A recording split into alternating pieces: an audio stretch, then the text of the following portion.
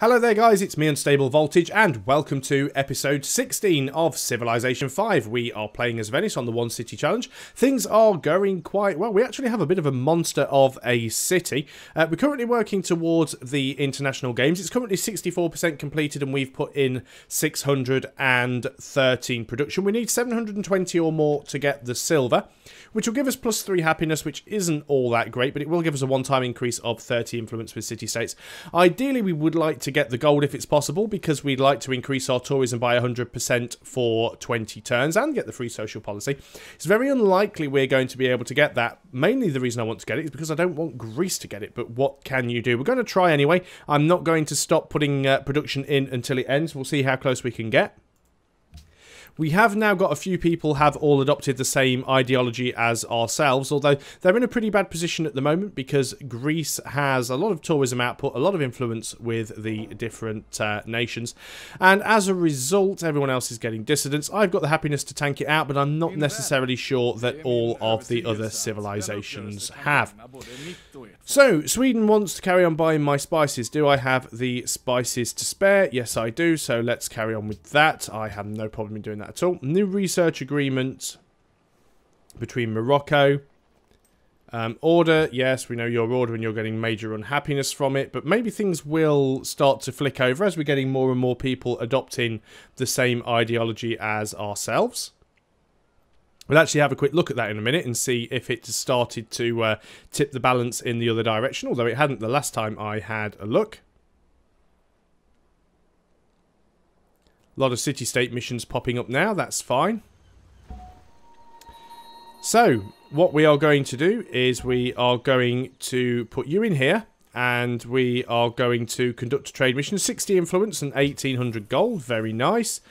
We've purchased our great engineer. You are going to stay there until the international games is finished, and then we're going to use you to rush finish Cristo Redentor.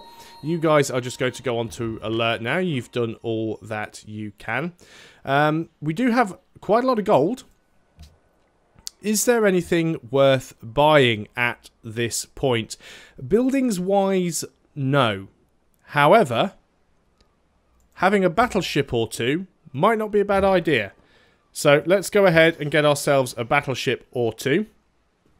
I think at the moment we are still allied with all of the city-states that we have discovered. That is absolutely fine. Let's go on to the next turn. We do still have a couple of boats that are out sailing the seas, trying to discover all of the remaining city-states. I'm not controlling them manually.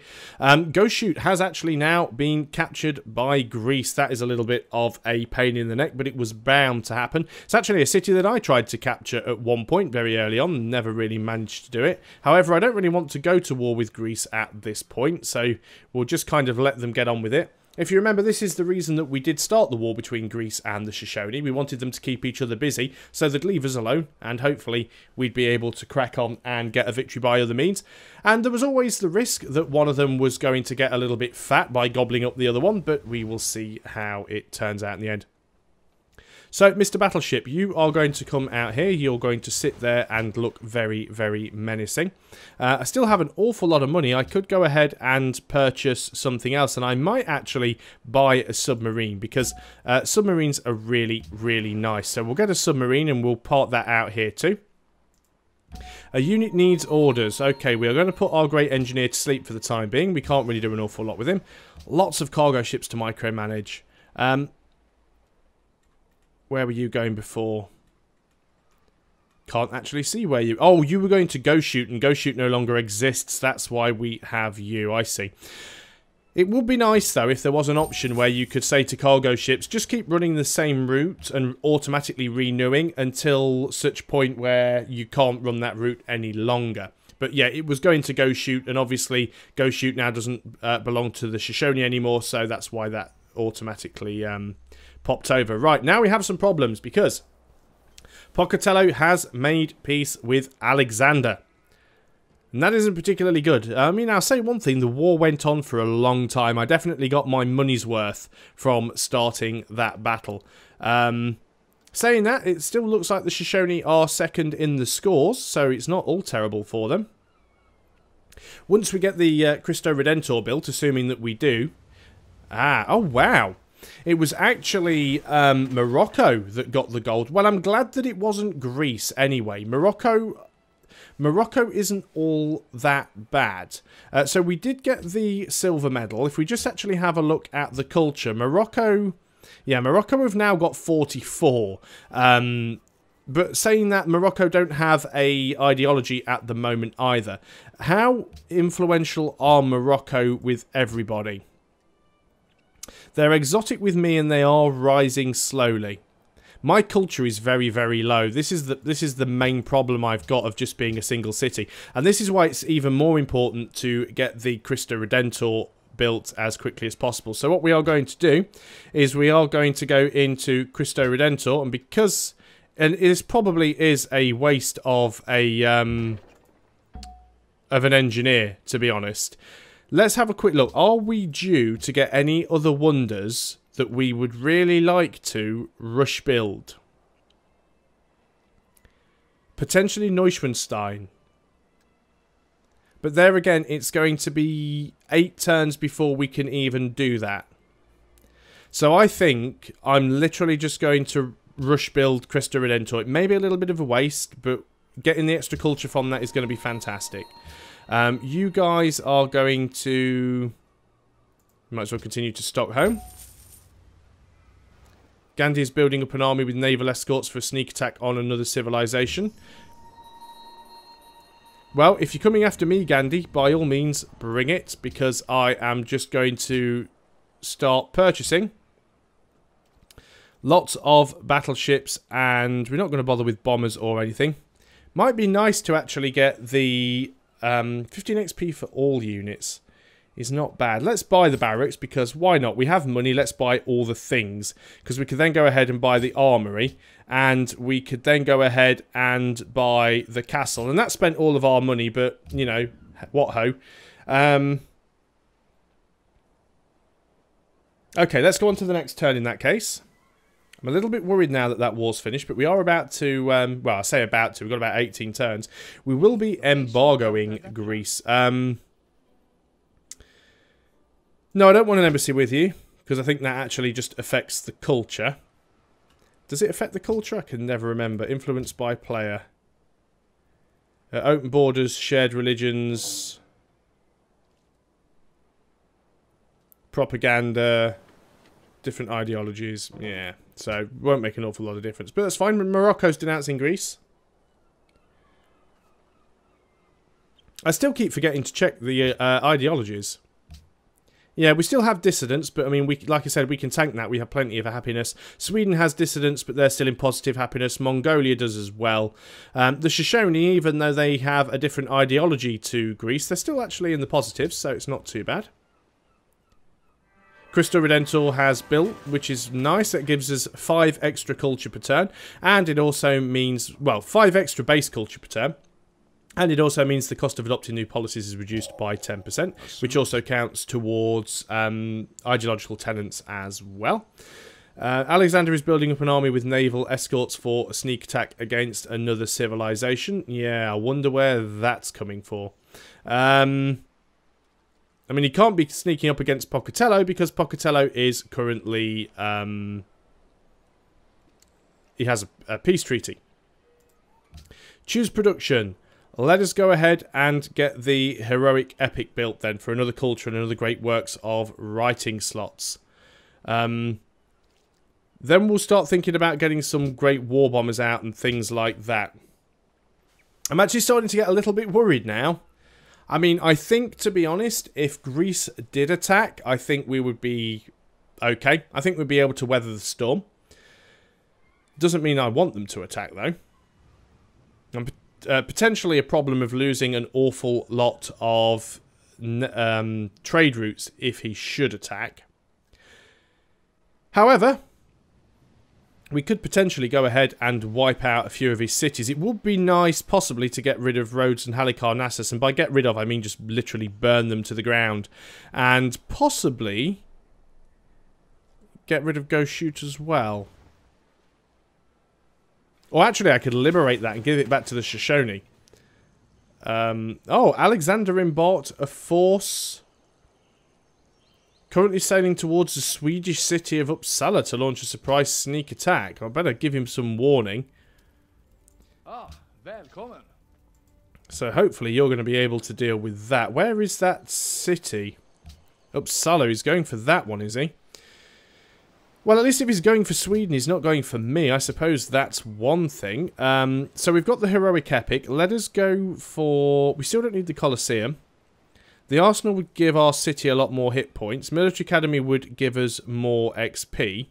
But let's start building on that Military Academy, actually. We've got some decent money now. Let's go ahead and purchase ourselves another battleship. Because battleships are hardcore. And now we get instant promotion. So we can give them additional targeting against naval units. And we could give them +1 movement, which would be nice.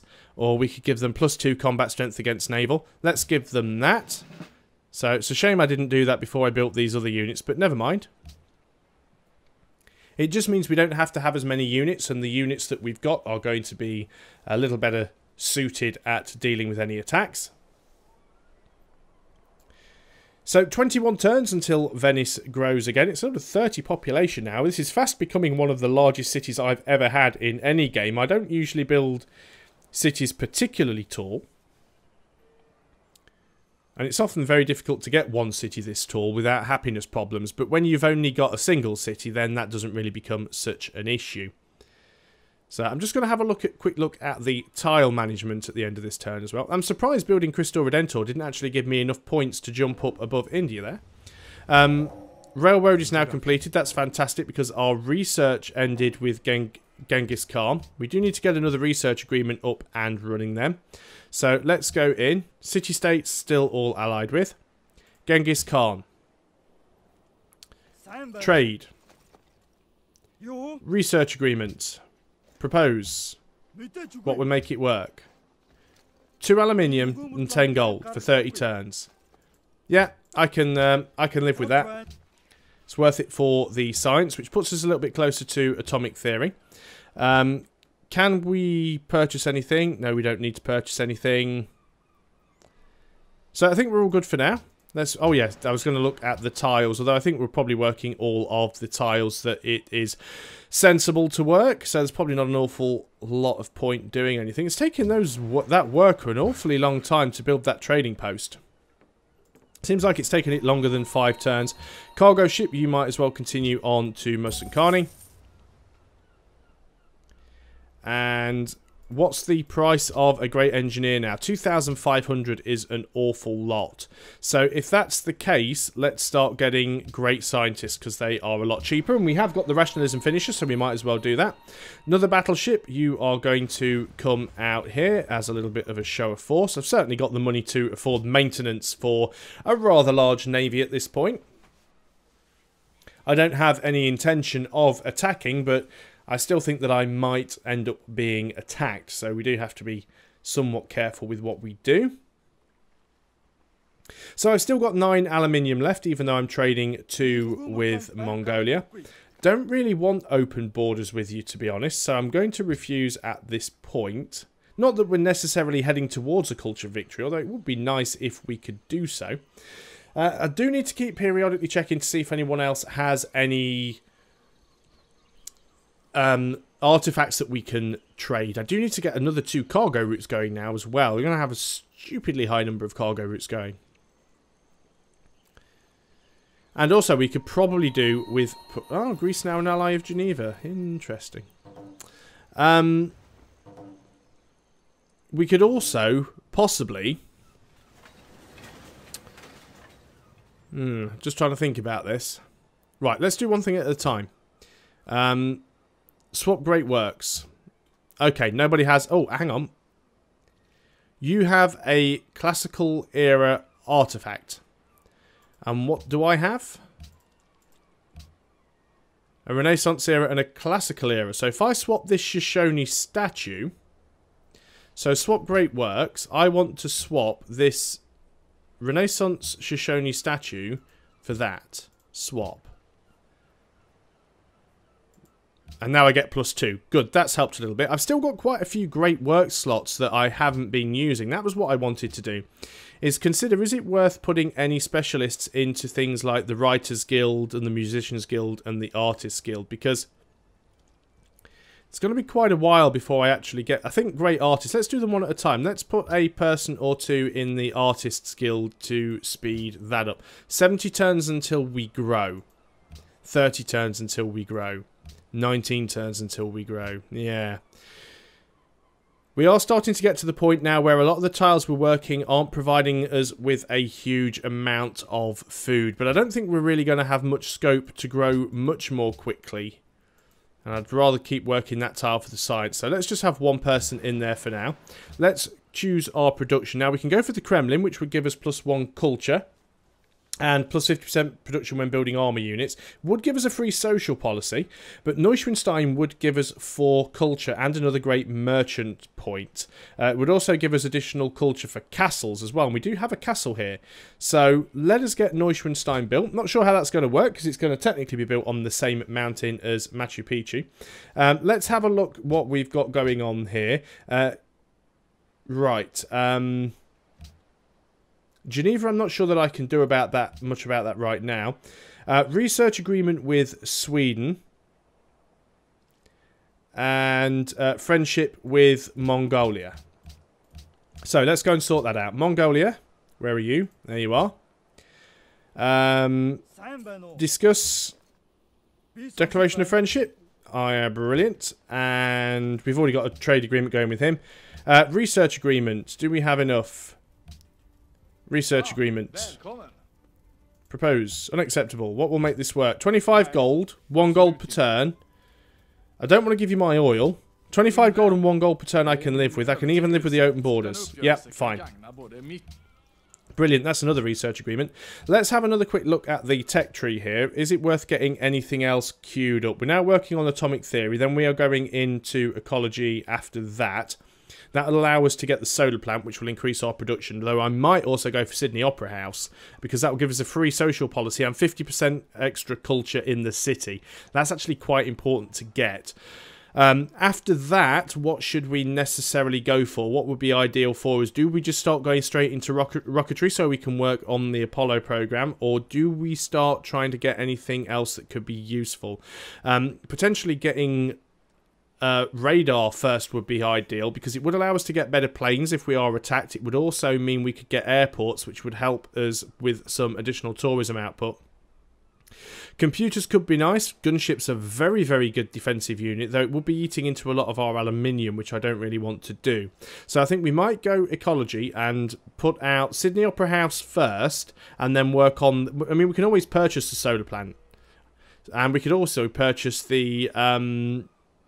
recycling centre as well, if we wanted to. But it would only give us... It's 3 gold for 2 aluminium, essentially. So it's not terrible. But it's 3 gold per turn for 2 aluminium. But we could essentially do that. But we'll buy the solar plant. We'll build Sydney Opera House. And then I think what we will do is go into radar so we can get an airport. It doesn't mean we have to go through ballistics first, which is a bit of a pain in the hoop. But then we will go into rocketry, get the Apollo program sorted, and then we can start working on spaceship parts. Although I would have liked to go into robotics. A lot of people ignore robotics if they're going for a science victory, because you don't directly need robotics for the early parts, because you can get things like the SS booster and the SS cockpit from advanced ballistics and satellites. However, if you go robotics first, you can actually get a spaceship factory, which gives you an extra 50% production when building spaceship parts. So it's often worth going into robotics early. You will need robotics anyway, because you need robotics in order to get nanotechs, which you need for the stasis chamber. And... it would also be nice as well if we could get the giant death robots, because you don't ever usually get towards a point in the game where the game lasts long enough where you can use giant death robots. I've only ever used them once, which is one of my very early games against China. Well, I say against China, they were my direct competition, they were my big neighbour. I can't remember who it was I was playing as. But like I said, it was one of my very early games and I was playing on a low difficulty. And the game actually went on long enough and I managed to pump out enough science. But I definitely think that's where we are going to go. And then maybe getting into National Visitor Centre could be a thing. I'm still not 100% decided on exactly which route I'm going to try and take to a victory here, to be quite honest. Robotics is also nice, of course, because it would give us missile cruisers, although destroyers would be nice to have. Now, somebody remind me where we get destroyers, because I can never remember. Because I'm certain I haven't got them yet. I'm obviously missing something. Modern armour, nuclear missiles. Oh, combustion. So we'll get destroyers anyway, because we don't need combustion to go into radar. But we'll do all that. We'll get all that queued up. Then we'll probably end up going back into combustion. And then we'll see where it ends up from there. Because I'm not too sure at the moment. So that's pretty much all I'm going to do for this turn. And also for this video. We are going to have to buy another couple of cargo ships. But at the moment, I think things are going relatively well. So thanks a lot for watching, guys. I hope you are still enjoying the One City Challenge. And I'll see you on the next video. Until then, goodbye for now.